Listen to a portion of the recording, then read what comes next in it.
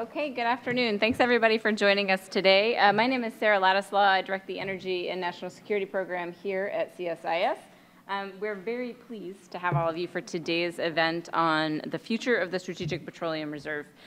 This, for any of you who haven't been at some of our previous events, is part of a series that we're running based on a project that we researched and wrote and put out earlier this year called Delivering the Goods, which tries to focus on some of the portions of U.S. energy policy that we think are relevant in the debate as a sort of response to what's happening with U.S. oil production and the infrastructure in the United States and actually North America in general, and how to respond to some of those changes.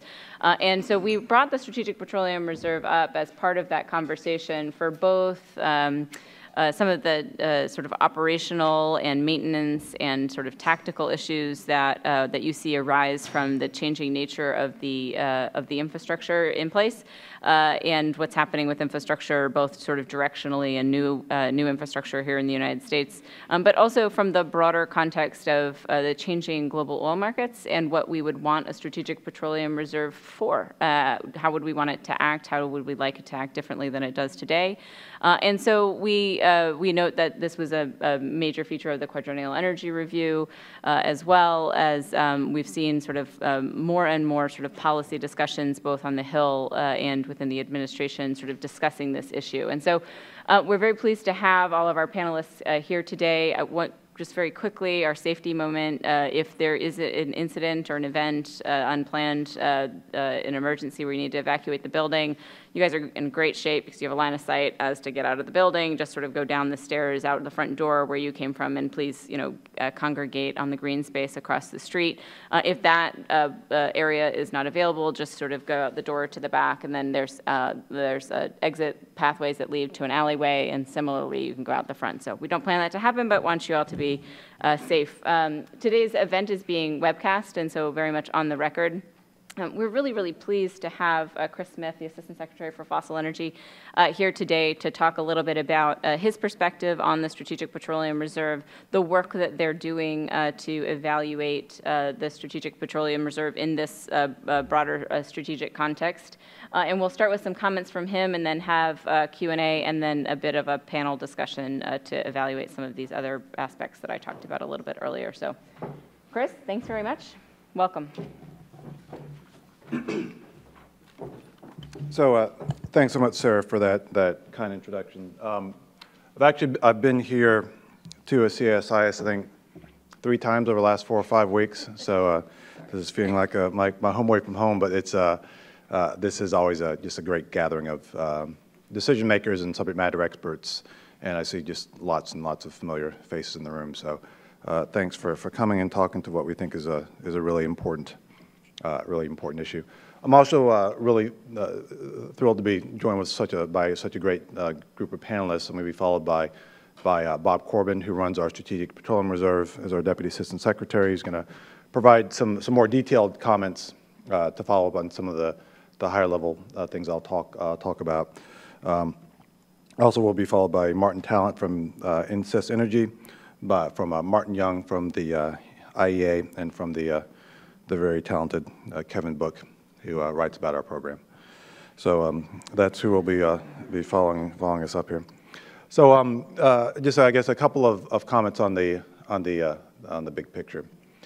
The Strategic Petroleum Reserve was created back in the 70s in response to some very specific physical disruptions of oil supply coming to the United States or coming out of the Arab oil embargo. So a lot of the commentary that I'll make here today, and that I think you'll hear from your panelists, is an observation that since the early 70s, the world certainly has changed a lot.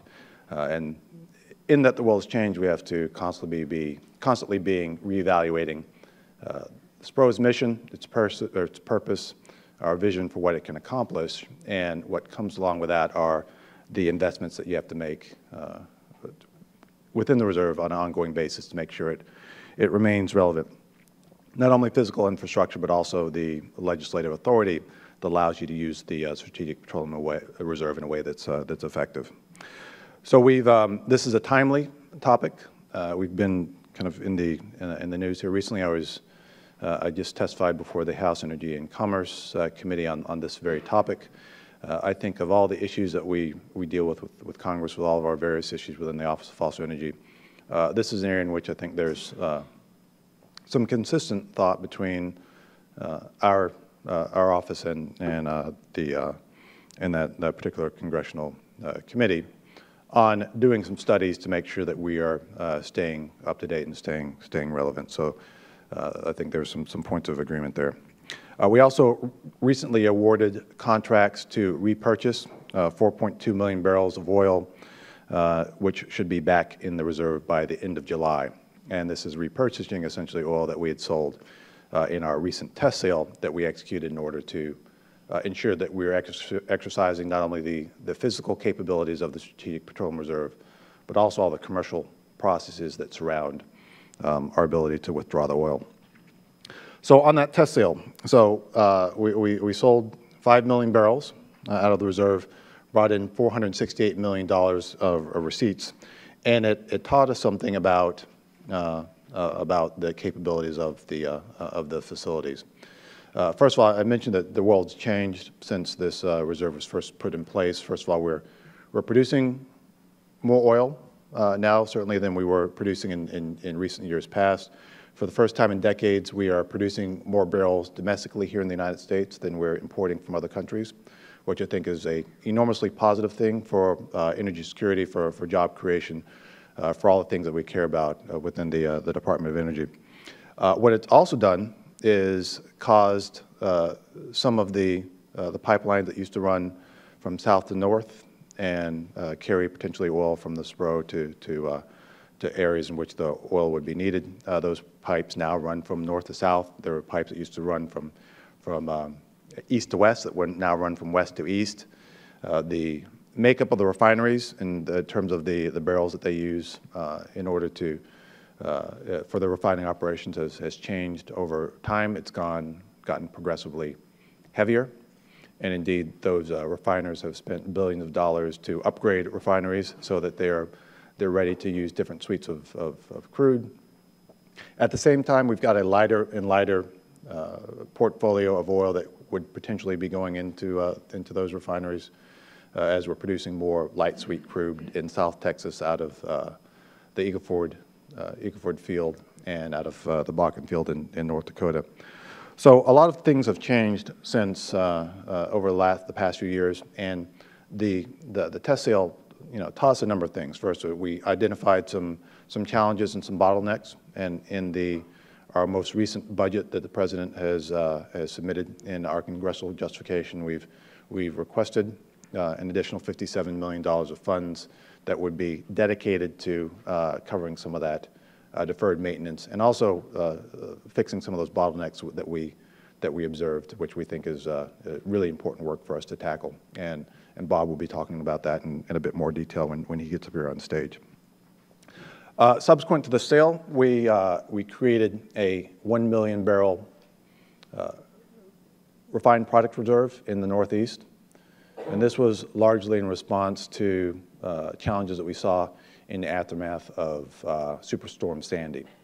And so we've got 4 different locations and 3 different sites, 1 million barrels of gasoline that's in place in case of future disruptions. So on the Spro in the Gulf of Mexico, this is it's a complex operation.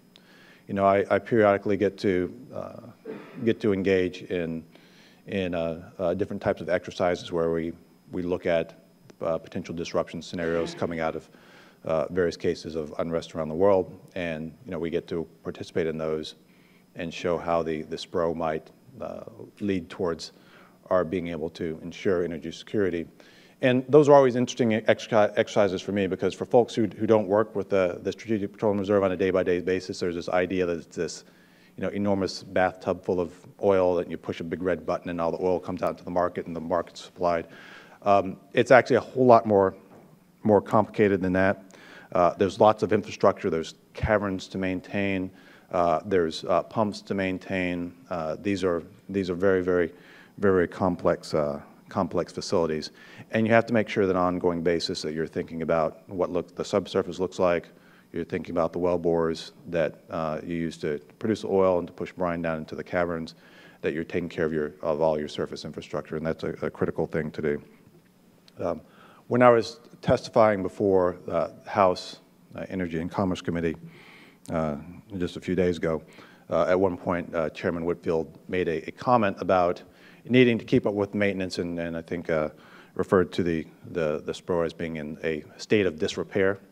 And I could just see our Deputy Assistant Secretary kind of leaping through the screen when he made that comment, because you know, to make clear that, you know, we are keeping those facilities, you know, up and running using the capabilities that we have and the budgetary authority that we have in place right now. So that certainly does not accurately characterize, I think, the state of operation there. In fact, we've got a tremendous team down in the Gulf of Mexico that's doing wonderful work. And every time we've had a drawdown, every time we've had a test sail, we've been able to accomplish the mission. So we're thinking about staying mission focused and being able to accomplish the things that we need to accomplish. But at the same time, the world has changed, and some of this infrastructure has aged. There are things that we have to do on an ongoing basis, and we are going to be accomplishing a review to think about what are the specific tasks that we need to accomplish to make sure that you know, not only are we taking care of any deferred maintenance we have in place, but also that we're remaining relevant and we're making appropriate changes to meet the mission in the future. So most of you are aware that the White House just released its first quadrennial energy review, or a QER. This rolls off the tongue a little more easily. So our first QER that looks at energy issues across the board, from policy to infrastructure. And the QER did talk specifically about challenges within the SPRO and made some very specific recommendations about things we need to do going forward. Amongst those recommendations were recommendations that had to do with infrastructure, with the facilities, and also recommendations that have to do with the legislative authority that we have for releases. So I'll talk very briefly about each of those in turn. Happy to field some questions, and then Bob will talk in more detail about some of the facilities and some of the challenges and opportunities we have to make targeted strategic investments for facilities. First, when we think about new facilities, when we think about new investments, we kind of split those up into two broad categories. The first is the category of life extension. The last life extension process that we went through began back in the mid-90s and was completed some 15 years ago. That life extension, the focus on that was on standardization. It was not on replacement of facilities. And so some of the equipment that we have in place, although we're doing everything we can to make sure that using the funds that we have at our disposal, we're keeping it mission ready, but some of that stuff is 10 years past its shelf life. There is a fair amount of work that we'd have to do in terms of replacements of various surface equipment that we have on site to ensure that we extend the life of the Strategic Petroleum Reserve to its kind of its next period. The second series of investments that the QER envisions are investments that would have to do with distribution capability. We talk in terms of how many barrels we can push out of the SPRO, out of the Strategic Petroleum Reserve, which is really a function of pipes and pumps and wellbore capacity. You know, how much you can actually push out of these salt caverns.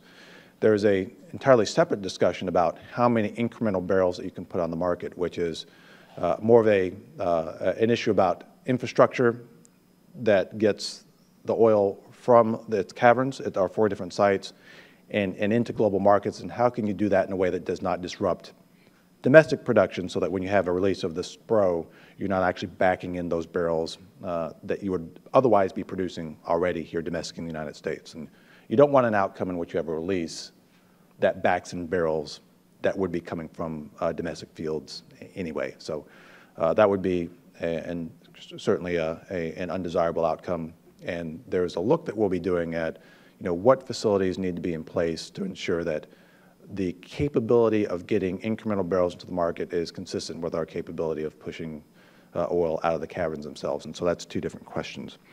And so that issue of increased distribution capacity is the second issue that we look at within the QER. And last, there's an issue about the caverns themselves. Caverns, we lose capacity both naturally over time because these salt domes do move over time in relation to the cap rock that holds them in place. You lose capacity through creep every year, and you also lose capacity through the operations of the field through well workovers. When you depressurize these caverns, you create a phenomenon by which you lose some of that capacity because the caverns actually change shape and their geometry over time. So both natural induced creep are things that we're concerned about. So we have to think about what is the future of investments we have to make over time to ensure that we maintain the capacity that we need to have in place. Lastly, the QER does also talk about the authorities that we have to release oil. The initial authorities that govern what we can do within SPRO are dictated by EPCA. And what we've seen since over the past decades is a number of changes, a number of amendments, a number of other type of adjustments to our authorities, such that now you don't have a single, clear, transparent, unambiguous set of authorities that are suited to the challenges of today. What you do is you have a patchwork of changes that came from the environment of the 70s that may or may not match what we need to do right now, today in 2015. Of particular note we now have the crude reserve in the Gulf of Mexico. We also have product reserves on the East Coast. The way that you would use crude in an emergency differs from the way that you would use product, and those differences need to be clear and well expressed. The SPRO is a national resource that deals with global markets, whereas the Northeast product reserves are regional reserves, and so there's a difference between national interest and regional interest, and that needs to be covered in the legislation, in our authorities. And lastly, we think that we need to have the authority to act, the unambiguous authority to act preemptively, so that we can act ahead of events that might impact our energy security and our economy. And so those are the broad category of issues that are addressed in the QER that we think are important. So we've already kicked off a comprehensive review of the SPRO, not only the fiscal infrastructure and investments we need to make in infrastructure, but also issues of authorities, release authorities. It's our view that will take us somewhere in the order of magnitude of a year to accomplish.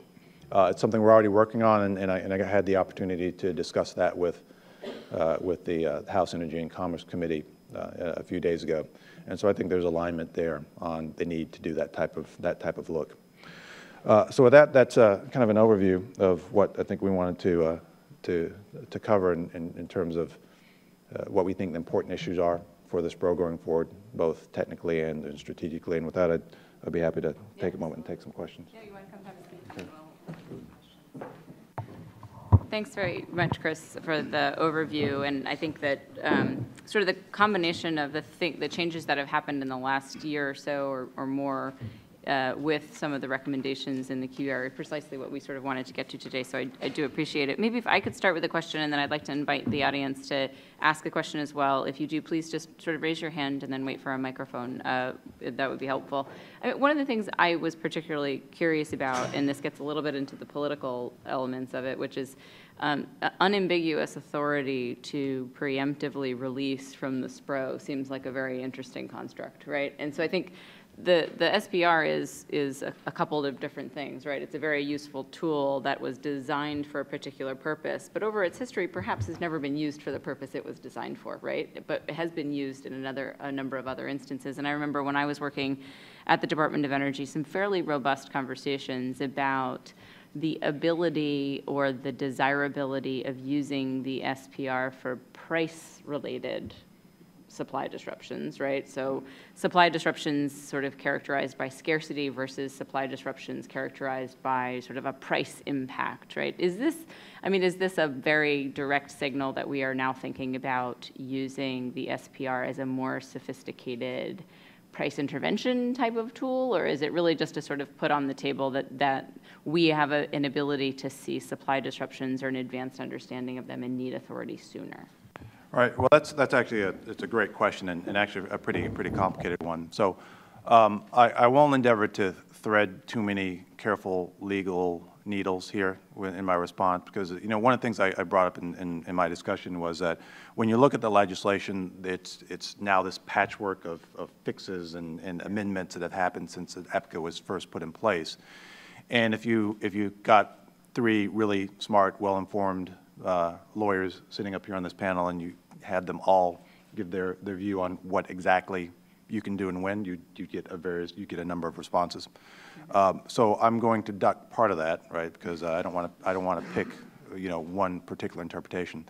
But certainly, what I will say is that the world of today is different than the world of the 70s, in which the primary concern was, you can't get this barrel to the Gulf of Mexico, therefore you need a barrel in the Gulf of Mexico waiting to send to that refinery to replace that barrel that's not coming because somebody blocked it. The world looks a little bit different now. We're still, focused on disruptions, and there's lots of discussion on what a disruption is and what it means, and when is disruption a disruption. But certainly, I think our view is that the way that the law needs to be written needs to take away some of this ambiguity. It does need to be clearer, and I think we do need to have a clearer shared view about how we would use these authorities and what it is for. So, the fact that a bunch of people could answer that question in a bunch of different ways, I think is indicative of the fact that we need to have this discussion about what exactly does it mean and when can you use it. And that will help us to be more flexible, but also, I think, will make it a more effective tool for all the things we do care about. Okay, all right. Let's see, right here. Just wait for the microphone, please state name and affiliation, and if your question can be in the form of a question, that would be excellent. Thank you. Hi, Emily Meredith from Energy Intelligence. Hi. And the question is related, and that is, how is the DOE thinking about the inevitable questions of, the role of potential manipulation and pricing speculation in price triggers, if you're talking about using a price trigger to release additional barrels? All right. So I certainly didn't say anything as specific as a price trigger, or that we're envisioning a specific a price trigger. So that's not the message I want to send. This is still a focus on disruptions and what disruptions might mean to the U.S. economy. One would observe, however, that just having these barrels and having them in place to be able to move into the market does help us to send signals that protect the U.S. economy. So in that disruption can impact the U.S. economy, we want to make sure that we've got an effective way to respond and protect national security, protect energy security, protect our economic interests.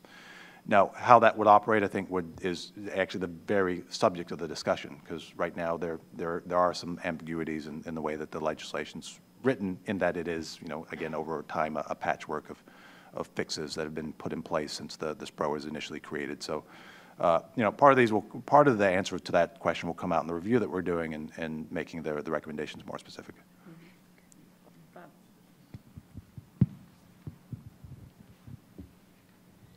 Bob McNally with the Rapid Ant Group. I'm going to pursue the same line of questioning, if you don't mind, and thank you for a great talk and for convening. While your point that the oil market and our position in it is very different is well taken, I think it's also true that few things still terrify a politician more than a rising price at the pump. And so as you think about what I understand to be not only clarifying, but sort of giving more discretion to any administration as to when to use the SPR, are you open to and thinking about mechanisms such as price triggers or some other mechanism so that we don't have politicized use of SPR to attempt to smooth price fluctuations in what can sometimes be a volatile global oil market? All right.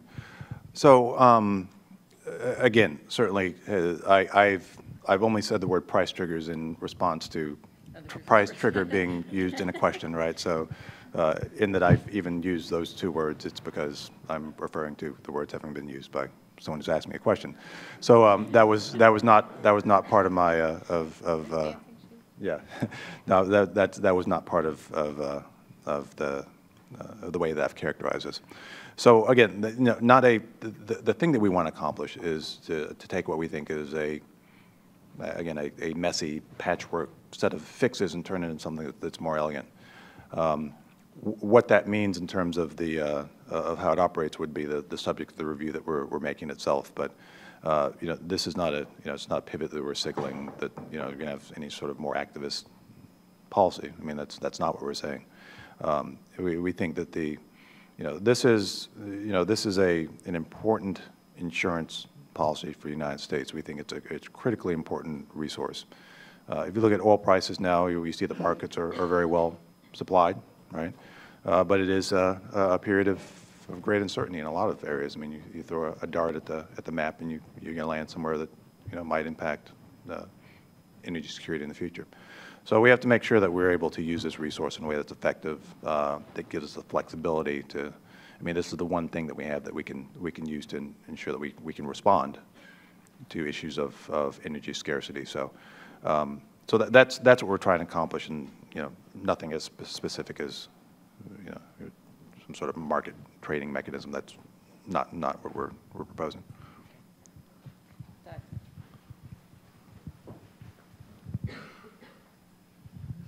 Doug Hengel, the German Marshall Fund. Does your review include a look at the size of the SPR, given the increased production in the United States and corresponding decline in imports? Maybe we don't need as large an SPR as we have now? So thanks, Doug. Great question. So indeed, the review will look at the size of the SPR, how big it is. So so yes. So size, quality, composition, strategic relevance, all that. Indeed, right. So I mean, the review will look at how the SPR is configured, sweet versus sour. How many barrels we should have, what sort of infrastructure we need to have in place. It could be a comprehensive review that looks at facilities, what's in the facilities, and what's the legislation allows us to get stuff in the facilities, out of the facilities, and out into the global market. So it is going to be a comprehensive review. Well, I know we've had you here 4 times in the last not too recent past, talking about Africa, talking about the Arctic, talking about a lot of different things. So we appreciate your time, and I know you've got a bit of a stop. But I just wanted to ask, we're going to ask this of Kevin a little bit later on the panel. But you obviously, Secretary's come out, QAR has stated you need congressional support and assistance for this. You've mentioned working with Congress. What are your early signals and your own level of optimism for, what's the appetite for reforming the SPR, right? I mean, there's the stewardship issue, there's the functionality issue, and then there's, do we need something that's completely new and different and out of the box? I mean, what kind of aptitude for that kind of thinking are you receiving in your conversations? Well, I'm interested to see what Kevin thinks about the hearing. Right? But overall, I mean, I thought it was fairly constructive discussion. I mean, there's interest in the review, and I mean, this is one of the cases where I'm appearing for this committee. They want us to do a strategic review of the reserve, and we've already started a strategic review of the reserve, and we could talk a lot about, well, here's what's going to be included, and that lined up with, I think, what the interest is. Now, the devil's in the details. Once we get the review done, and there's going to be a point of, well, what do you do next? I mean, we've got we have a very strong view on things that we need to be doing now. In this President's budget, we requested an additional $57 million for deferred maintenance. We think that's important. throughout the fossil energy budget, so I run the Office of Fossil Energy at the Department of Energy. We had an increase in the requests that we had this year over previous years. It was close to what was funded in the omnibus bill. We think this is an area of potential agreement between the administration and Congress. We're going to advocate very forcefully, I think, for the budget request that we made. We think it's appropriate. We think it's consistent with what the nation needs. And indeed, it's consistent with some of the signals that we've already gotten from Congress. So this program is a big asset. You know, it's an important insurance policy. There's a cost to running it.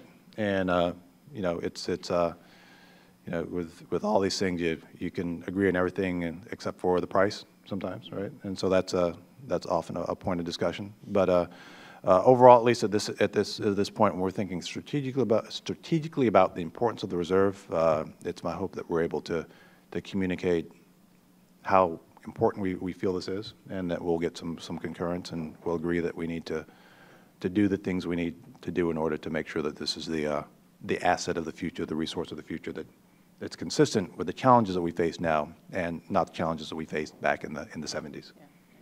Well, Chris, thanks so much. We really appreciate it. We hope when you're done with your review, you'll come back and share some of your findings and what the landscape looks like then. Right. But please join me in thanking Chris for joining us today. And if you're able to stick around, okay.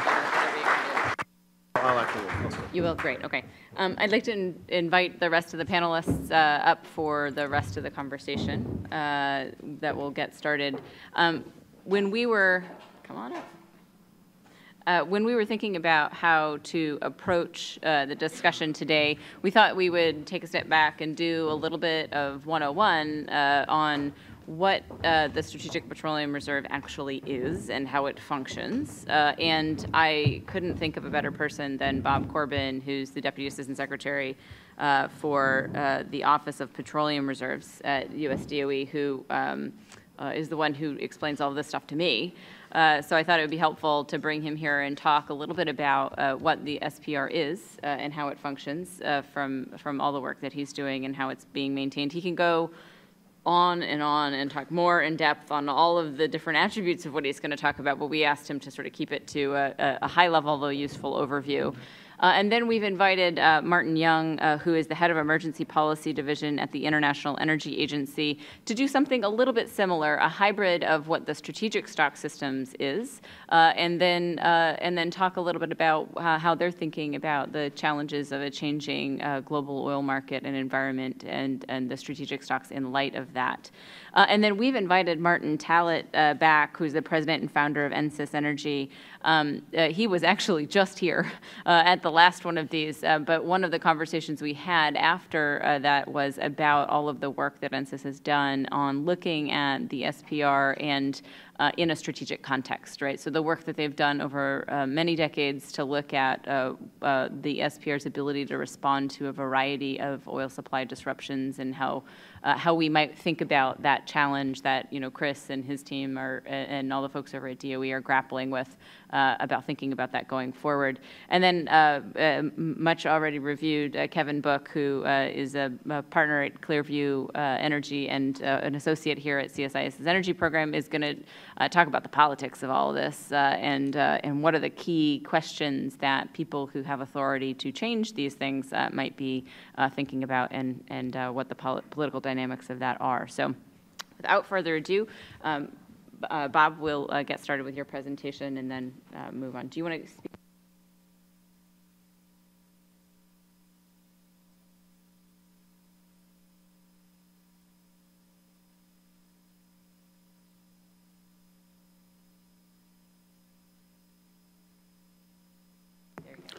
Well, thank you very much, Sarah, and thank you, ladies and gentlemen, for attending this event today. I appreciate the opportunity to talk. In the interest of time, we were asked to sort of condense our presentation, so I'm going to give a very brief overview of the SPR. I'll call it an SPR 101. For some of you, this may be stuff that you already know. For others, it may help you out a lot. Certainly during the question and answer period, I'd be happy to take any questions that are perhaps in more detail than what I'm going to cover here. Okay, so as Chris Smith mentioned, the SPR was established back in 1975 as a direct result of the Arab oil embargo of 1973. It was established by the Energy Policy and Conservation Act of 1975, and its mission is to ensure U.S. energy security through the reduction of impacts of supply disruptions, and also to carry out U.S. obligations under the International Energy Program. I guess the key point with this is you need to think of the SPR, it's a national insurance policy. You know, like any insurance policy, you hope you never have to use it, but if you need it, it's there for you.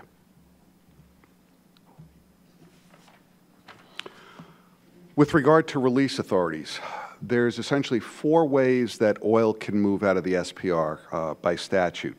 2 of those require a presidential finding. In other words, there has to be a written finding from the President of the United States, and 2 of the authorities can actually come from the Secretary of Energy.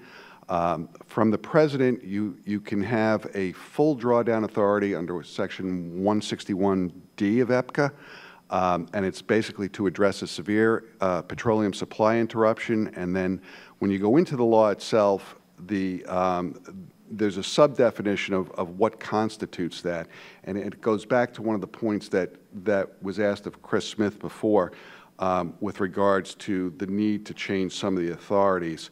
And one of the keys to that is, if you note under the severe energy supply interruption, it talks about a severe increase in price of petroleum products has already resulted from such an emergency situation. So in other words, something has to have already occurred, and this is probably one of the biggest areas of concern when you look at this.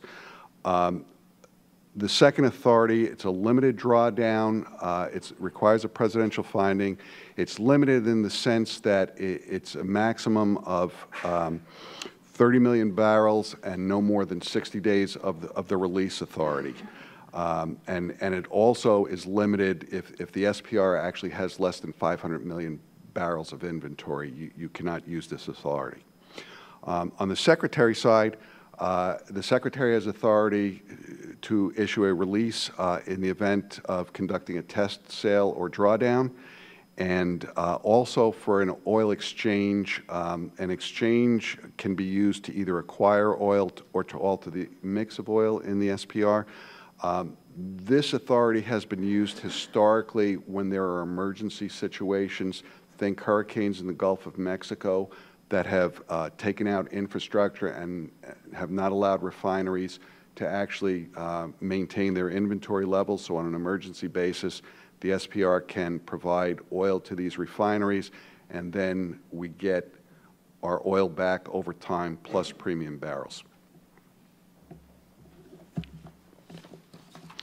Very quickly, this slide just shows all of the different oil releases that the SPR has had over its existence. We have had 3 drawdown actions, all of which were IEA collective actions, 3 test sales, including the test sale in the spring of 2014, and then a total of 8 exchanges, 7 of which were related to emergency requests.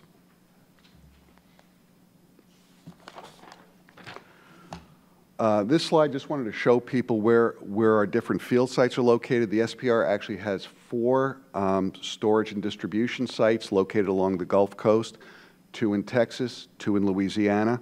We also have a project management office in New Orleans that actually oversees the day-to-day operations of our field sites.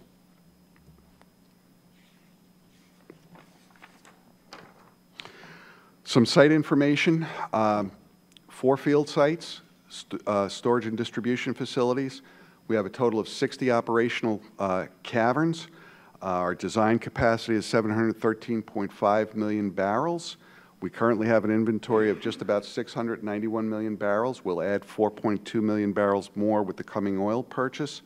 And our drawdown rates from our facilities, maximum drawdown rates design-wise, are 4.4 million barrels per day. And as Chris pointed out, that's the rate at which we can push oil out of our caverns. And then we get into the entire distribution issue, which is very, very different.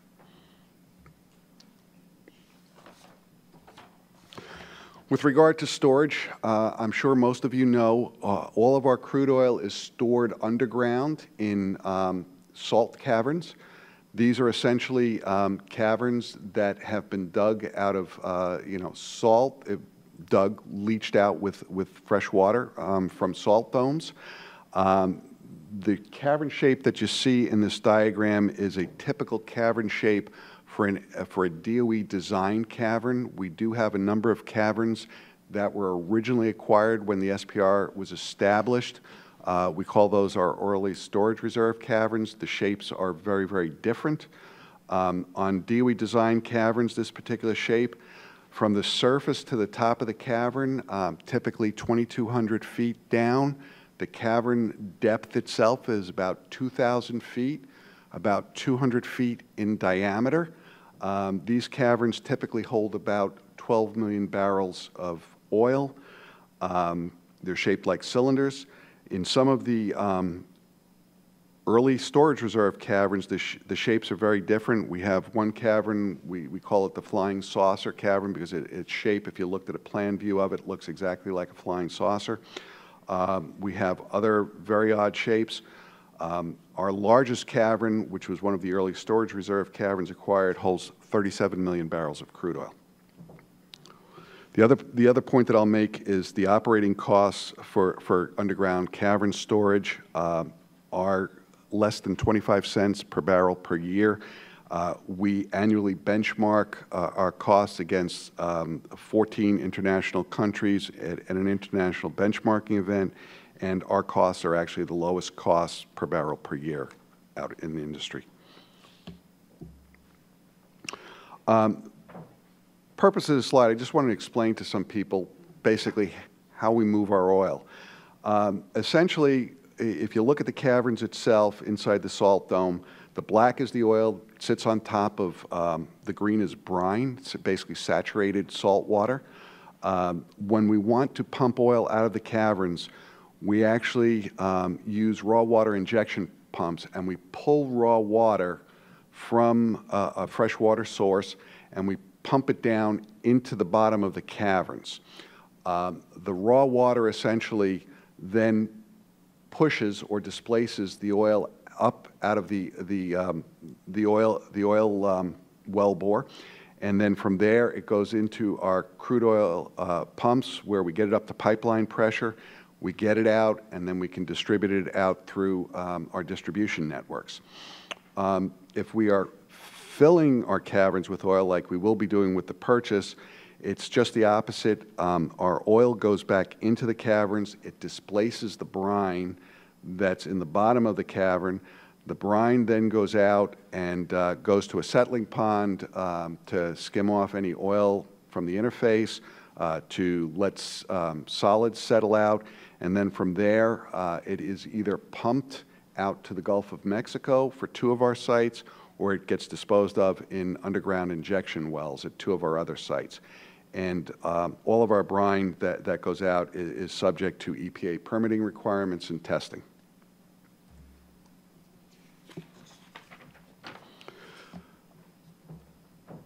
This slide is just a very broad view of our distribution groups. Within the SPR, we actually have 3 separate distribution groups. The one farthest to the west is the Seaway group, the middle group is the Texoma group, and the one farthest to the east is the Capline group. Within these distribution groups, we have a total of 17 sales points that we can sell our oil from. Out of those 17 points, 5 of them are at marine terminals, and 12 of them are pipeline connection points. During a drawdown, when we issue a notice of sale, the notice of sale actually tells potential purchasers which sites and which sale points we would sell our oil from.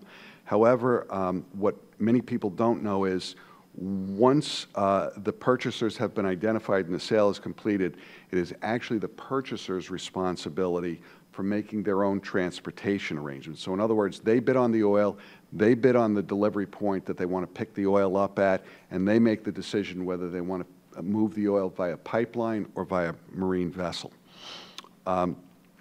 With regards to the test sale was actually conducted within the Texoma distribution group. That was the group that we had the most concerns about with changes in infrastructure and the additional domestic production. And we, in our test sale report to Congress that we turned in after the sale, we had a number of lessons learned there, including the need to enhance our distribution infrastructure. All right, final slide with regard to current initiatives that we've got going on in the SPR right now.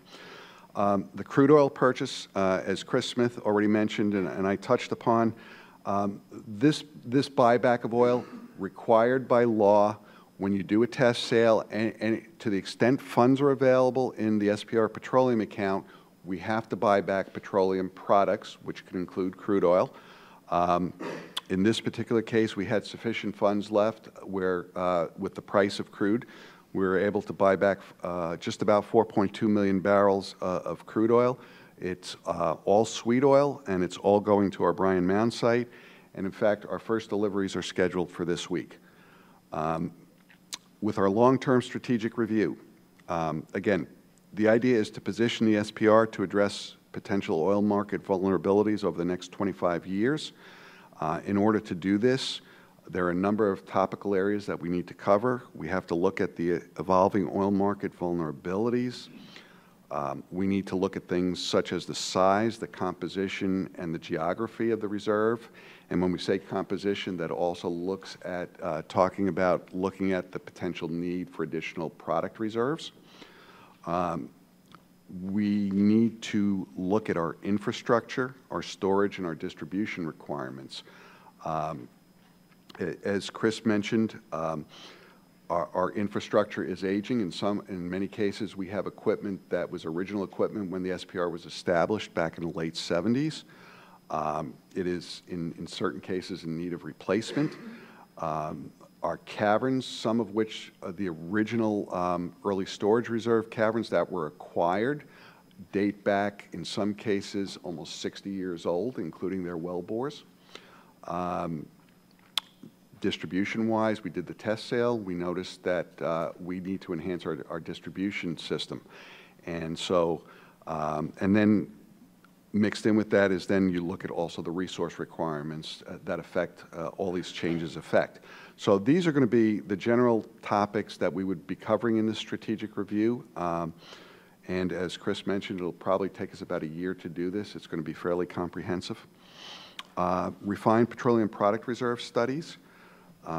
We've got two separate studies that we're looking at right now. We've initiated a review in conjunction with our Energy Policy and Systems Analysis Office at DOE to determine the need potentially for a refined petroleum product reserve in PADD 5. For those of you who do not know PADD 5, that's the 3 West Coast states, Oregon, Washington, California, Nevada, Arizona, Alaska, and Hawaii. In addition to that, we are ready to initiate a revalidation of a 2010 internal study that was done by DOE that looked at the need for an RPPR in the southeast United States. And we anticipate that revalidation will commence sometime later this summer. In addition to that, our office is also doing some work regarding an analysis to look at feasibility for enhancing our marine distribution capability in all 3 of our distribution groups, looking at options potentially to enhance our terminal capabilities, either through new terminals or connecting up with existing terminals. With that, I thank you very much, and once the other panelists are done, I will be happy to take any questions that you have. Thank you very much.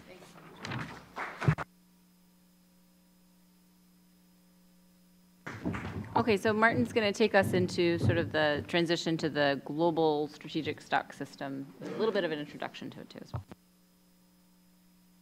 well. Thank you. And I'm delighted to be able to be here to be able to give a little bit of perspective from the IA's viewpoint. just to get a little bit of an overview, I'm going to provide a little bit of context, the way that we see things, then to answer the three areas that Sarah raised when putting this workshop together about the structure and function, possible reforms, and the role in the global energy system. First of all, from an IEA perspective, we don't just look purely at the US SPR. We're actually seeing total US stocks, so including industry stocks. At the moment, our latest data for end of January is that US has got 1.9 billion barrels. Within the total IEA system, we've got, of all our member country stocks, some 4.1 billion barrels.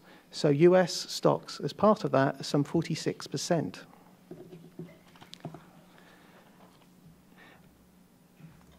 One particular important issue that I think there's a little bit of what lawyers might term as loose language. Lots of people consider that all IEA members have a Strategic Petroleum Reserve like the US. That ain't the case. There are 6 countries which have government reserves, but of those, I'd say that the only ones that are vaguely like the SPR is actually the Korean and the Japanese versions. The Czech one also is perhaps a little bit similar, but also holds product. And the New Zealand one is nothing like it at all. It just holds options to buy product stocks. There's a wide diversity of different models across the IEA membership. There's been a lot of move to agency stocks. These can be government-owned, operated, but they can also be industry-owned and operated, and they tend to focus a lot more on product stocks. And we also have industry stocks where obligations are placed on industry operators. And the diagram shows we have a combination of various models in between. And beneath that, we also have the commercial and operational stocks. One interesting point to note, and I'm sure you're probably all well aware, is that there are 2 countries which are developing SPRs very similar to the US version. That's China and India. So, onto the structure and function. As has clearly been mentioned, the SPR was set up to be an insurance policy in the event of serious oil supply disruptions. It retains this functionality, but it needs to adjust to the new market realities. From an IEA perspective, we welcome the QER. We also welcome the test sale because that's checking to make sure that the SPR can function in the way it's supposed to. One comment here is that the IEA has previously encouraged the US administration to consider holding product stocks as part of the SPR near key demand centres. So we very much welcome the studies that are going to be done as part of the QER. Moving on to the possible reforms, we also very much welcome the broader definition that the QER mentions about energy security. This very much aligns with the IEA thinking that energy security is much broader than just oil. It's already been touched upon in some of the comments. We support the flexible wording in the EPCA for the perspective of global disruptions and the anticipatory action. Again, flagging some of the points that actually already been raised, there is a concern that price in of itself should not be a trigger for an SPR release. There should be a clear link to an actual or physical disruption.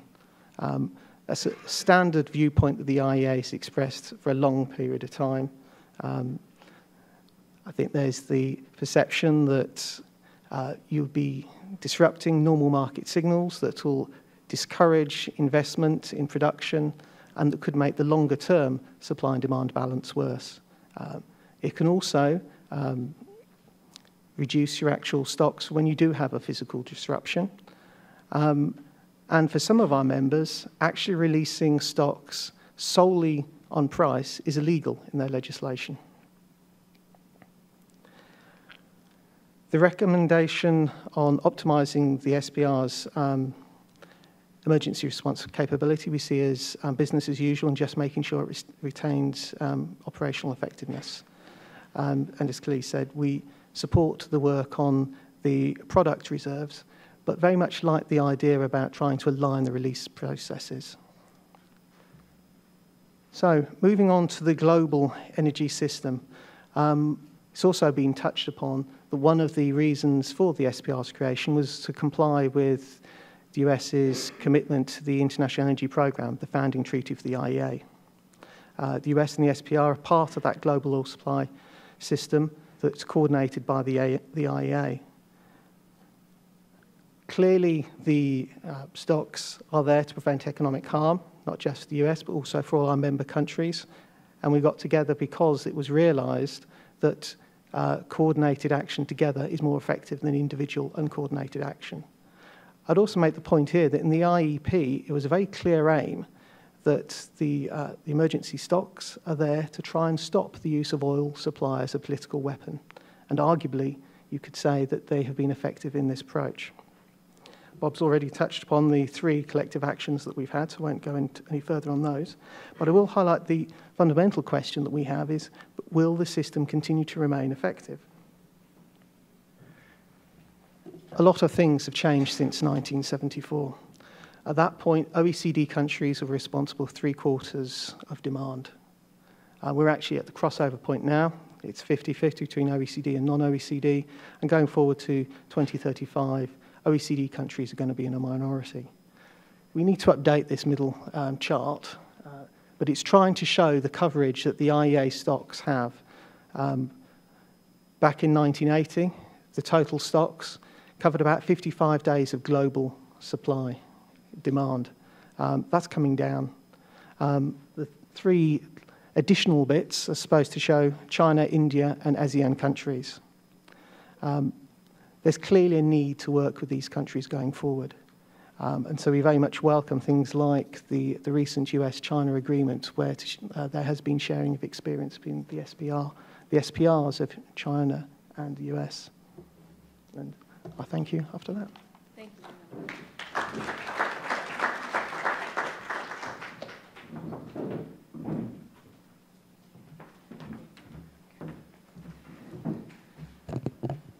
So good afternoon. It's a pleasure to be back, and this time to be talking about the SPR. And so just by way of introduction, and I'll carry on until the slides come up. At EnSys, we spent about the last... Just advance. They're all there? Yep. Just keep going. Down. Okay. All right. There we are. So... just by way of introduction, we spent the last 30-odd years focusing on a kind of global integrated analyses of the petroleum downstream system. And one of the things that's done, apart from bringing to us a wide array of clients, is to lead us to a history where we've worked on over 6 studies for the DOE of both actual and hypothetical disruptions, examining the market impacts of different levels of SPR draw, different mixes in the crude, and so on. And while today we have spent a lot of our time focusing on the major developments here in North America, one thing I'd like to do is to drop back, actually, and draw on our experience in general, but in fact, one study in particular in 2005 that we undertook of hypothetical disruptions that we were anticipating could occur in, guess what, 2015, and to use that as a way of gauging just how much things have changed. So this is a lot of numbers on this chart, but these were the scenarios that we looked at in 2005. And a couple of important things is across the top, the labelings of the scenarios. A major Persian Gulf-wide disruption with a military component to it. That sounds kind of ominously familiar. A somewhat stepped-down version of that, Saudi, West Africa, Venezuela, Gulf Coast offshore hurricane. All of these, I think, are still the kinds of scenarios that if we were doing the exercise today, we would select. They're still very much out there, and probably the scale is very much similar to what we were anticipating about 10 years ago. All the numbers represent the fact that while we focus a lot on the US SPR draw, as Martin just mentioned, in examining a disruption, That's really just one component of the whole thing. You've got the crude loss, but then you typically have maybe NGLs and other streams that are lost as well from the supply. You have the SPR crude oil draw, but that can be part of a total IEA draw. And these days could also include draws from, say, China and India, again, as Martin mentioned. On the supply, on the demand side, there's a military component. You're going to get changes in the demand mix, more military fuel required. The losses in demand are going to be worse in the disrupted regions, but spread across the rest of the world, maybe partially offset by product draws from, say, some of the IEA members. And then at the bottom, too, refining capacity, really a key component. There can be major refining losses depending on what the disruption is. So these are the kinds of factors that one has to put together in considering an overall disruption scenario and how it might play out. But before you can do that, you have to consider what the business as usual outlook could be. And looking back to what we did in 2005, this was basically, I said we projected, it was really the EIA, so I can blame the EIA. But in the EIA's outlook, they were looking at 2015 as having about 5.5 million barrels a day of US oil production, crude oil production. That was where we were in about 2007, 2008. Significant demand growth, and so higher refining throughputs, over 18 million barrels a day, so roughly 3 million barrels a day higher than actual. And also, I think probably we were assuming less biofuels. And so when you add all of those together, we were looking at a situation where we could have anything up to close to 13 million barrels a day of crude oil imports here in 2015, whereas in fact, the number is a little bit over half that, about something around 7 in 2014.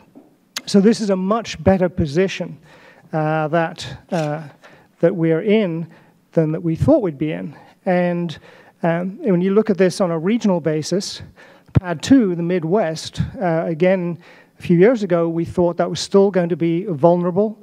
If you take vulnerability here, I'm just using Africa plus Middle East plus Venezuelan crude oil imports, that the Midwest, PAD 2, could be vulnerable. That vulnerability is gone, thanks to Canadian crude oil growth and to domestic light tight oil.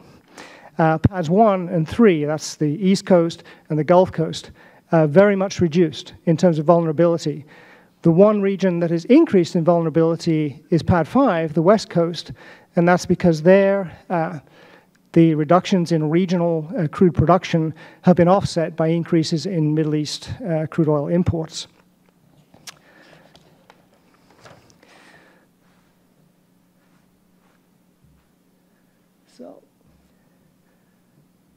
So these have some pretty far-reaching implications, though. You could look at this picture and say, wow, everything is great. We're in a much better position than we were, that we thought we were going to be, and so there's nothing to do. There's no problems, no issues or challenges. But I think there are. I mean, as previous speakers have touched on, the first one is logistics. If you have a big SPR draw now, say 4 million barrels a day, you're feeding that crude into an already pretty crowded Gulf Coast market. So it's incremental crude oil movements on top of what's already there. And so in addition, a significant part of that crude, maybe 30 or 40%, could have to be moved to PADs 1 and PAD 5, which means getting it onto the water. And so that has significant implications for the infrastructure needed. And then there's a question of volume, because when we look at those numbers, we're now down below about below 3 million, about 2.8 million barrels a day of, quotes, vulnerable crude oil imports. And if we had a 4 million barrel a day SPR draw as part of a coordinated response to a major international disruption, we would have backed out possibly 2.8 million. We'd have another 1.2 or more left available. And the question is, if you're trying to get that onto international markets in order to have an impact, how do you achieve that? And the first thought is, well, then you could displace the non-disrupted imports that were still coming in. But if you look at that, the issue is that the bulk of the imports are still coming into PAD 3, secondarily PAD 5 and pad 1, but particularly into pads 3 and 5, those imports are predominantly heavy crude oils. The Middle East crude oils are about 30 API gravity. So you look at the other crude oils, they're typically in the 15 to 25 API range, heavy, sour. A lot of them are acidic. Those are not crudes that can readily be reallocated to refineries elsewhere in the world, so they're likely to stay put. So then if you add to that the fact that nearly 40% of the reserves in the SPR are relatively light sweet crude oil, so North Sea type crude oil, reflecting the history going back to the 70s and the 80s, then the question becomes, well, given the abundance we have today of light sweet crude being produced here in the country, it's difficult to see where there'd be a market for that SPR sweet within the USA. In fact, those crudes are much better fit, really, with European and Asian refineries. And so the implication for that is, since it's difficult to budge the remaining heavy crude imports, that in order to, again, get, say, 4 million barrels a day fully into international markets, you'd have to do it directly by exporting the sweet crudes from the SPR, which brings us right into the overall crude oil export debate. Some thoughts about the SPR size and draw rate and makeup. And given this situation, this much improved situation, one could say, and obviously the question is being asked, which is, do we need an SPR of the current size and draw rate?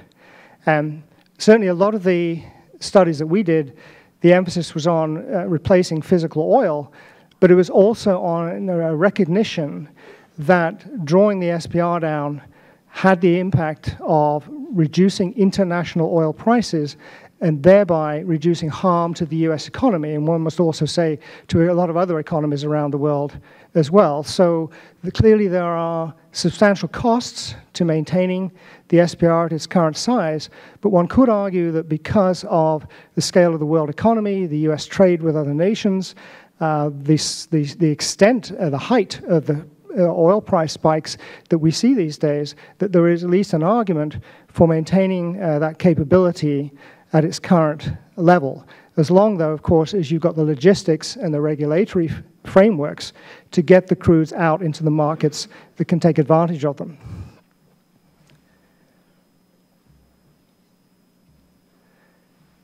And just a final point about the composition of the SPR. It's been touched on earlier. Clearly, we know we're going to get big hurricanes and damage in the Gulf Coast region and even up the East Coast. And that can really knock out refining capacity. And so even if you don't lose any crude supply, you really need product. And Bob commented on that earlier. Another example is the US West Coast.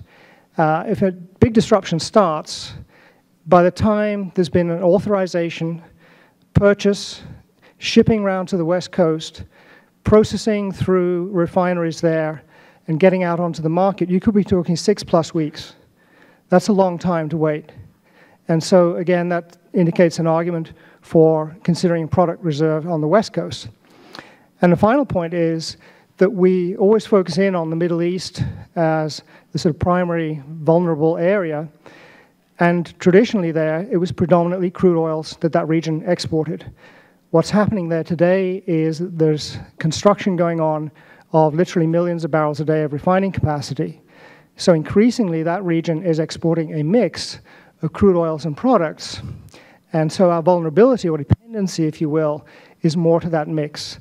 So when you put those together, I think, again, this can sort of reinforce the idea that what is in the SPR needs examination, or whether additional regional SPRs are needed also needs examination. So again, compared to where we thought we were going to be, we're in a way better position, courtesy of growth in US production, but there are arguably quite a few challenges and questions that are outstanding. Thank you.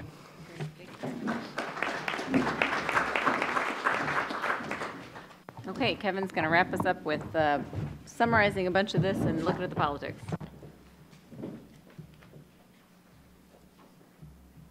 What do I do? Please help. Don't do that. Stop. Stop, don't do that.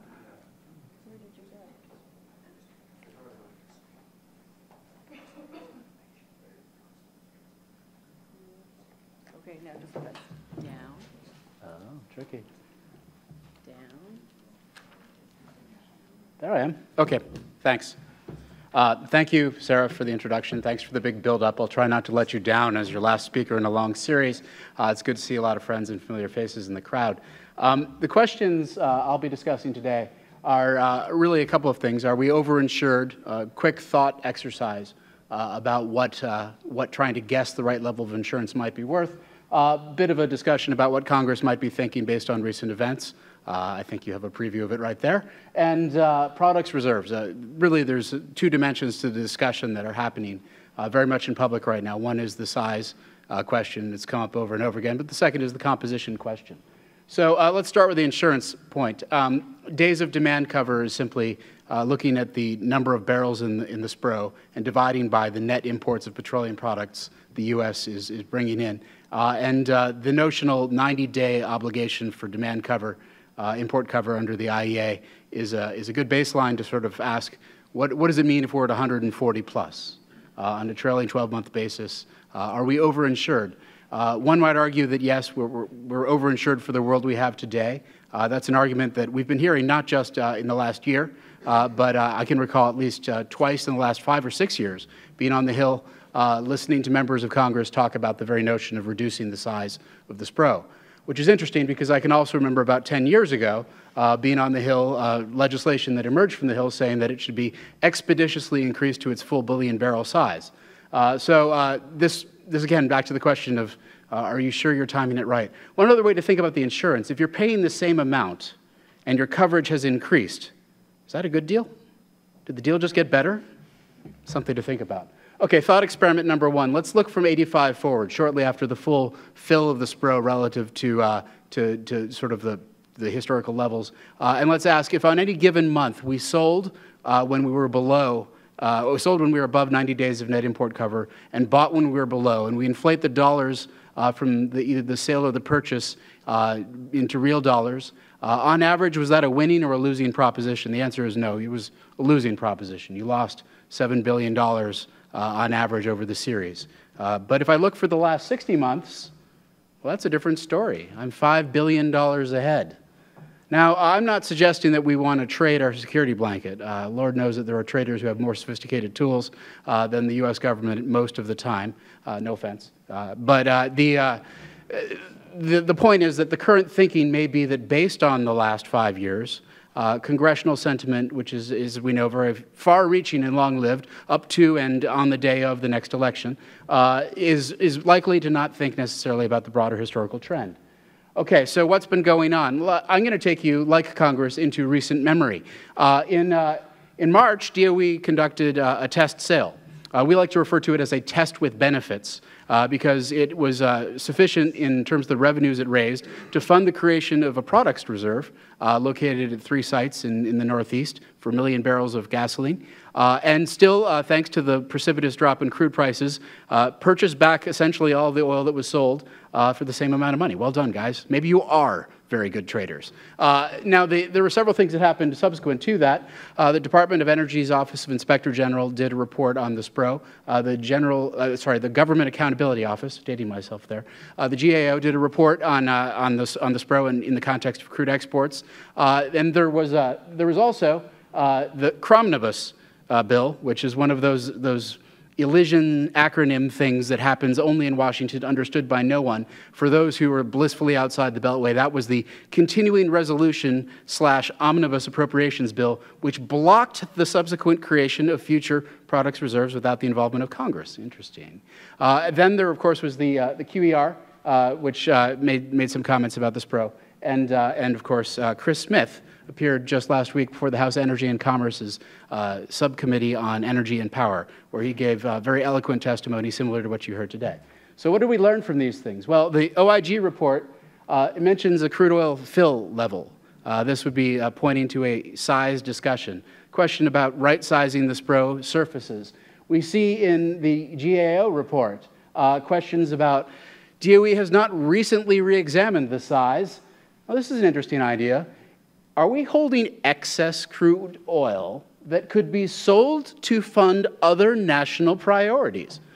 Perish the thought. Such a thing could never happen, except that it did 3 times in 1996 and early 1997 for the total of 28.1 million barrels sold in 3 non-emergency sales, the first of which you could argue was done because a cavern had to be emptied, but the next 2 were done because Congress started to like the way it felt to sell crude. But wait, it's happened more recently. As I think you may recall, we had an emergency sale in June of 2011, 30 million barrels of crude in a coordinated IEA action, and in the context of that raised $3.2 billion, which went into the SPR petroleum account, where it sat until Congress took it in what was effectively an ex post facto fundraising sale. That money was no longer available to buy back crude for the SPRO because that money had gone to the general account, the general fund of the Treasury. So does this sort of thing happen? Yes, it does happen. Is GAO saying maybe you want to do it? Maybe they are. But then Congress responds to the diversification into products by saying no. I mean, that's essentially what those words say. None may be used unless we say you can use it. And by the way, if you're thinking about doing any more products reserves, why don't you ask us first? Thanks. Okay, so that was in an appropriations bill. So we get the impression that maybe Congress is protective of the SPRO. They want to keep it the way it is. They don't want the DOE going off and right-sizing it or modernizing it or optimizing it unless they have a robust discussion. Well, the QER comes out and says, we think we should have a robust discussion. We, DOE, who are already studying this, and the EPSA group, which is looking at everything, all things energy across the government, has come up with the conclusion that, yes, a robust discussion is worthwhile. And so it would happen that the Honorable Secretary Smith was appearing before the committee last week, in which 15 members managed to show up for a discussion about the SPRO, which is not to say that out of a committee of the size and scale of the Energy and Commerce Committee is surprising, particularly not when someone as eloquent and pleasant to talk to as Secretary Smith was there. But it did stand out because 8 of those were Democrats, 7 were Republicans, and fully 7 of that 15 made comments that said, hey, maybe we should look at the size of the SPRO. What's going on here? Are we protecting against changes, or are we eager for changes? Well, there's one way to look at it, which is that if $15 billion is what you can raise by selling at about $55 a barrel, the notional surplus above the 90-day theoretical net import cover, then that's $15 billion that can be spent, obviously, on the most urgent energy policy priorities of the U.S. government, or anything else the U.S. government might wish to spend it on. And that, of course, is one of the risks associated with the ongoing debate. One of the things that it could be spent on, though, is the thing that DOE spent it on last time, which was the diversification into products. And the time before last, too. What you have here is the 5-year average of PAD 1 middle distillate inventories up to 2000, so prior to the creation of the New England Home Heating Oil Reserve, which was done during the Clinton administration to protect against the risk of a supply disruption and or price issue in New England. The black line at the bottom and the several lines you see are the annual inventory levels on a week basis during the years that followed. And you will notice that they fall below the bottom of the range. Now, this isn't a very fair analysis because there's a lot of reasons why inventory levels fall below the bottom of the range. But one potential explanation for it is that private entities who are currently investing their precious working capital in inventories might look upon the government choosing to invest in inventories and decide, well, if they're doing it, why should I? I have higher productive uses of that capital. I'm not saying for sure and in a definitive, statistically guaranteed sort of way that the inventories that the private entities in PAD 1 were holding were eliminated, taken up by the government at taxpayer expense for the same net energy security benefit, but it is a risk, a free rider risk, and that is one reason why Congress may have said, hey, let's talk about this products reserves thing before you go and do it again. There is a second reason, which came up in Bob McNally's question, I think, earlier in the session, which was the question of whether or not there is a political motivation to release reserves, whether the context for the release of that reserves could be done specifically for the benefit of a local population. As Secretary Smith mentioned, the SPR for crude is a national resource with national and global ramifications. Regional products reserves are regional resources, which mean that they can have local political impacts. I would say that we are yet to have a robust refined products reserve debate, but it's coming, and those two arguments, those two elements of discussion likely to be included among them. Thank you. You've been very kind. Look forward to the discussion.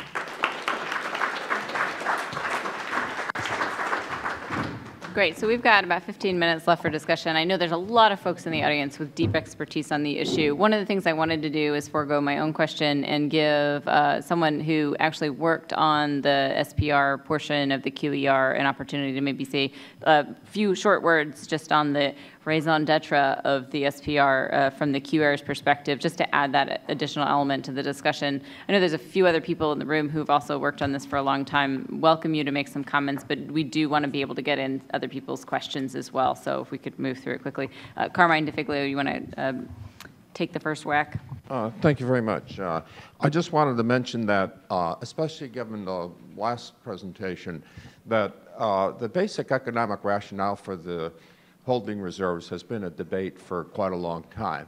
After the oil price collapse in the 80s, after the oil price spikes of the 70s, there's been a continuing economic debate whether or not oil price spikes really hurt the domestic economy or not. And a lot of people had, some economists had theories that, well, they were caused by the Fed having an overly strict monetary policy. Well, since then, a lot's happened. We've had continued examples of oil price spikes, and they've also caused depressions in economic growth, both in the U.S. and the world. And there's been a lot of statistical studies about the sensitivity of purchases of gasoline and oil with respect to gasoline or oil prices. And in order to, go into this question of the SPR, one of the things we want to look at is, especially given that U.S. oil imports are decreasing and expected to decrease further, is there still a necessity of the SPR to protect the domestic economy from oil price disruptions and oil supply disruptions? And the QER took a good look at this, and there is a clear statement in the QER that despite the change of the U.S. and the world oil market and our more prominent role, that without the protection of the SPR, the domestic economy is still vulnerable to disruption from international oil supply disruptions. And that that's something that we haven't abandoned as a basic principle behind the SPR. In addition of the legislative changes that we're making, again, given some of the discussion, there's nothing in the QER recommendations that would be giving the President authority to release the SPR simply because oil prices have gone up. There is a recommendation to change a very small change in a section called, this is very arcane, 161D, that in order for the President to have an unrestricted release of the SPR, he has to find that the disruption has caused domestic product prices to increase levels that have already damaged the U.S. economy. We'd like to see that, say, are expected to damage the U.S. economy, because it's pretty clear that the SPR is more effective in preventing a price increase rather than bringing prices down after they've gone up. So there's nothing in the QER that's suggesting that the SPR be used as a way of managing oil prices. Thank you. I'd like to welcome other questions from the audience, if there are some. If not, I'm going to start going on mine. John.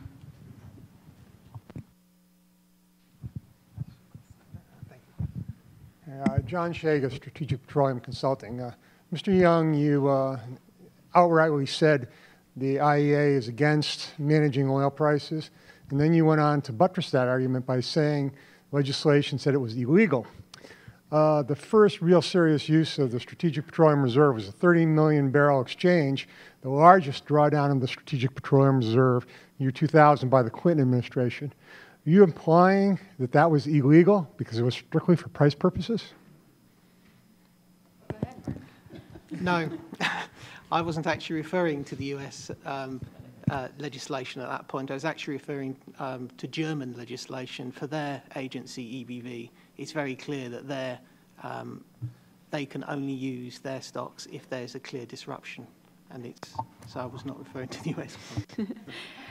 Martin, it does make me want to just follow up on that really quickly, and then we'll go to Bob's question. You had mentioned that there is a variety of approaches, and both in terms of size and composition and governance of strategic stocks within the global stock system. It was actually one of your colleagues here not too long ago, Antoine Hoff, who has sort of expressed this changing nature of global oil trade flows from one that's more sort of product heavy, less crude focused, and has a lot of different sort of directional dynamics to it. That led us to asking some of these questions about on a broader basis, even outside, but hopefully informing the U.S. SPR conversation, this broader conversation within the international strategic stock system about how well positioned we are for the oil markets going forward. Is there work that you have done, are doing, considering anew on some of the things that have worked well or not well in the context of the global strategic stock system that you wanted to share with us at all? We've reviewed the effectiveness of the recent collective actions. There was a lot of work after the Katrina collective action, which resulted in some things being sharpened up amongst our member countries. There was a long debate post the Libyan collective action about sharpening things up. I think probably in the short to medium term, I think this current system is fine. The real issue is where the huge growing demand from China and India, and making sure that they have emergency systems that work in the same grain as the current systems. And that's where there is a lot of work with these countries, trying to see if we can do things with them.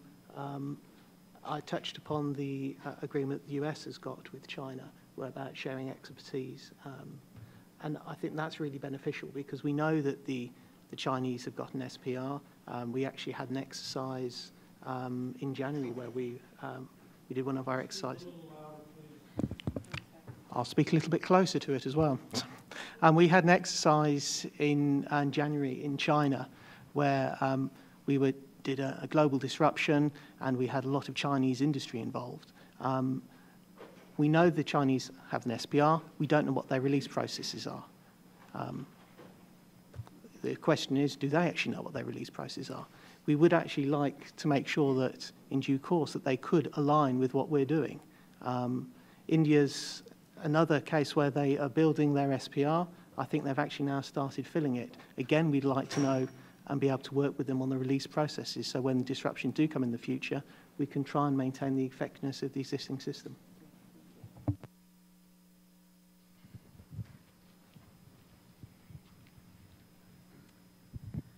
Thank you, Bob McNally. I'll invite Kevin and anyone on the panel to respond to the question. I guess I want to repose the question I asked earlier. Recalling that the 2000 time exchange, the only one of the releases we saw on the screen that didn't have the words storm, war, collective action, was announced 60 days before a national election in which President Clinton invited then-candidate Al Gore to announce that. And perhaps suggesting that there might be some politicization in the use of reserves when even more discretion was granted to the government than is already right now. I guess my question is, realizing that rising gasoline prices terrify officials, realizing definition of a disruption is in the eye of the beholder, when we think about giving more discretion to the government when to use a reserve, what mechanisms or procedures might we want to consider to ensure we don't have politicized use of the SPR, which I think we all would agree would be very negative both for national security and market stability? Thank you. I would commend to you, I don't know if out there in the digital world of growing information you can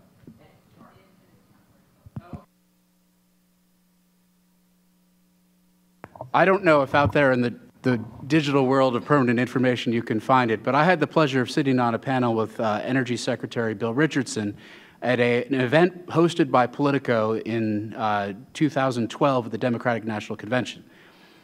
He actually said something, I can't remember the exact quote, but it was something like, sometimes governments use reserves to move prices. Now, it's as close as I can get to, I think, the Secretary has other roles, and perhaps he misremembers the context in which the decision was taken to release those reserves. But if you were to find that footage, I think it might confirm your suspicion. On the other hand, I also think that we might want to consider that maybe that's what they always have wanted to do with reserves. There's a constant tension that goes all the way back, as Carmine mentioned, throughout the debate on this, of whether or not this is a break glass only in case of emergency type of tool, or whether it's a tool that lends itself to some other use to modulate economic impacts. And I suspect that one of the limiting factors, and whether Bob or anyone else can speak to it, may be the question of whether or not it can be used tactically given the physical constraints of the facility.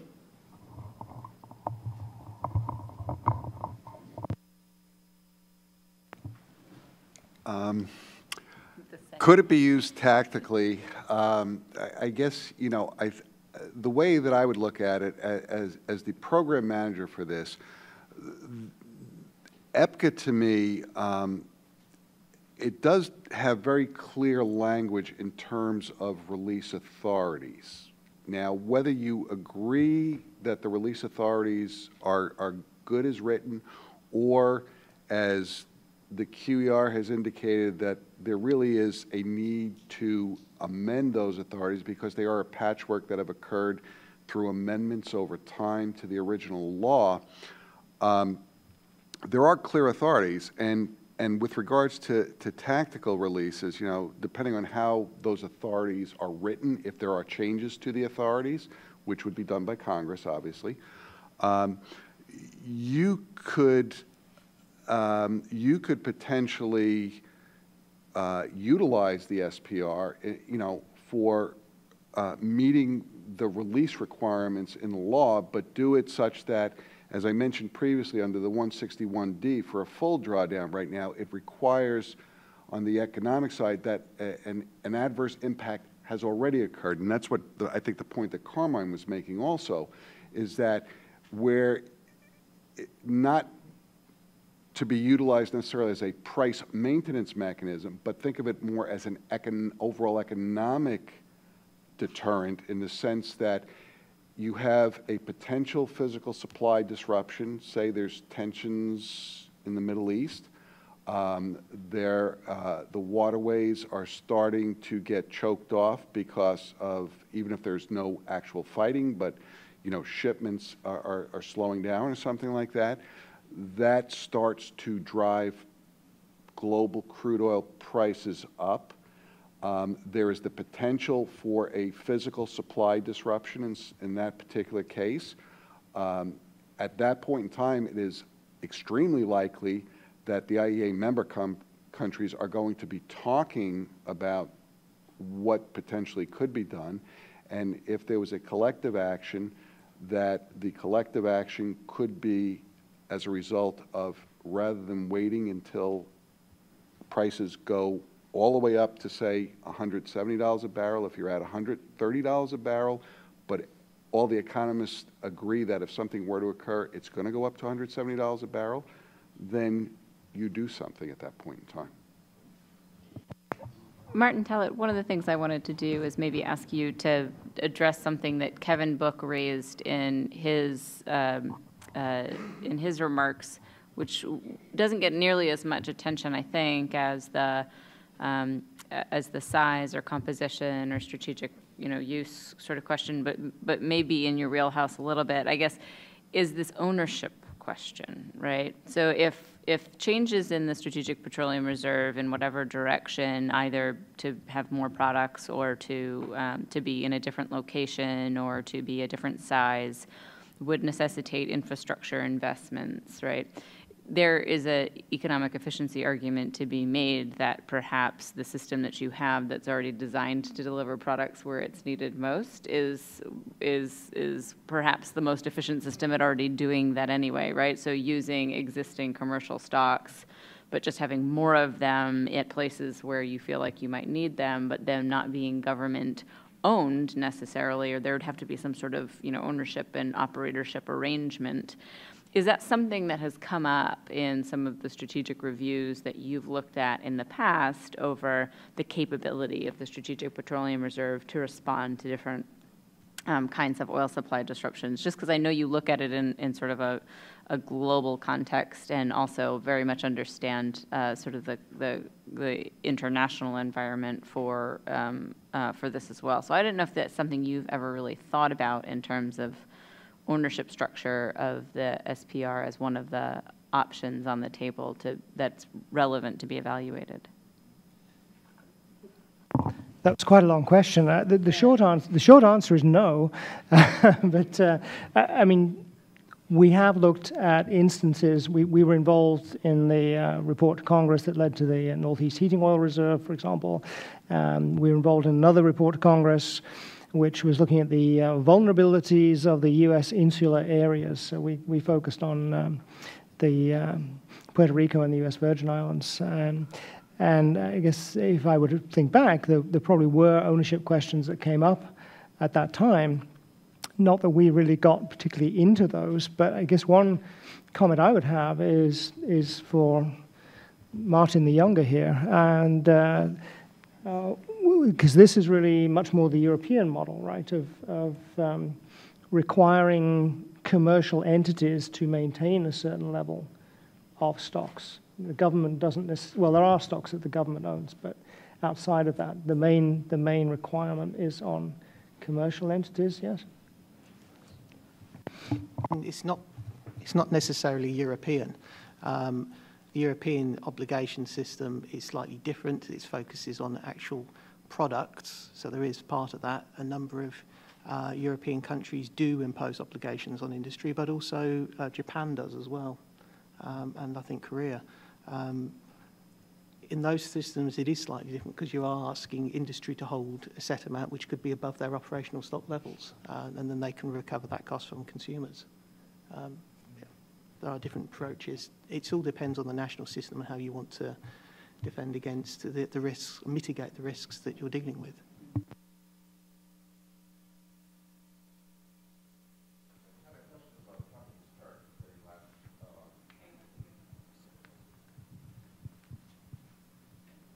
Yeah, you showed this chart on PAD 1A stocks after NEHOR.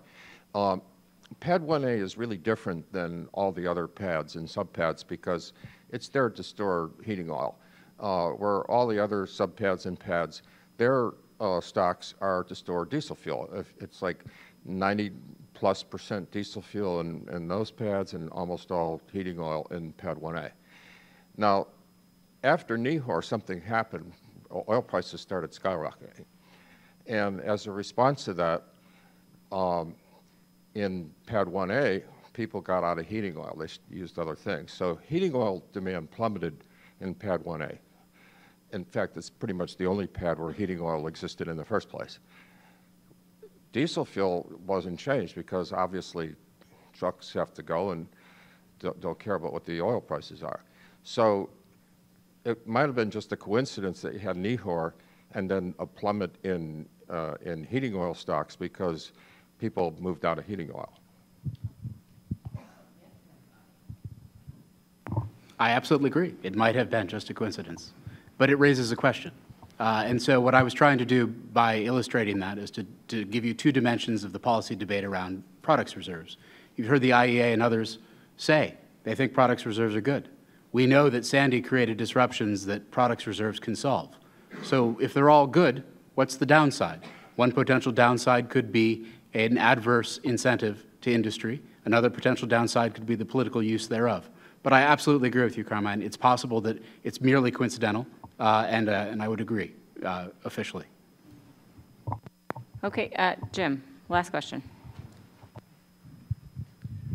Yes, my name is Jim Hart. I spent a few years representing the U.S. in oil emergency matters at the IEA. First a comment and then a question. On the 2000 heating oil exchange, at the time, heating oil stocks were extremely low.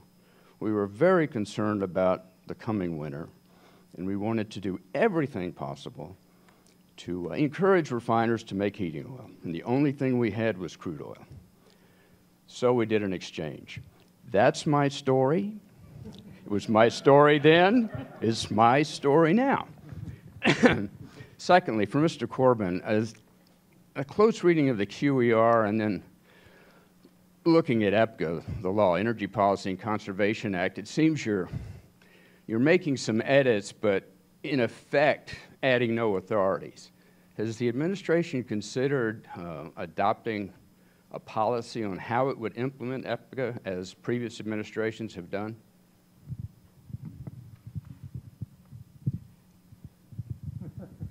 I direct you to the Reagan administration, the Clinton administration, et cetera, had a policy on how they intended to implement those authorities in the law. The authorities are fine, but what you intend to do is even more important.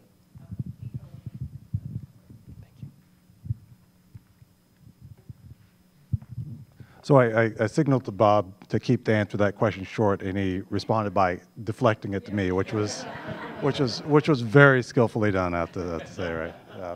But at any rate, so as I think a couple of panelists mentioned, and I mentioned in my comments, our challenge with EPCA is that it's this Frankenstein, or the EPCA as it appears now. I mean, it started out with a certain very clear goal in terms of dealing with disruption of physical barrels. Over time, it's been amended and changed, and now it's the legislation that we have now. So, I wouldn't say anything really specific in terms of what the review is going to recommend, because that's why we're doing the review. That's why we're thinking about these policies. So, I mean, what I can say is that the legislation as it exists right now is it's been changed in time to the point in which there are lots of ambiguities about what is a disruption and where, and what are the authorities that we have. Are there authorities regionally and locally,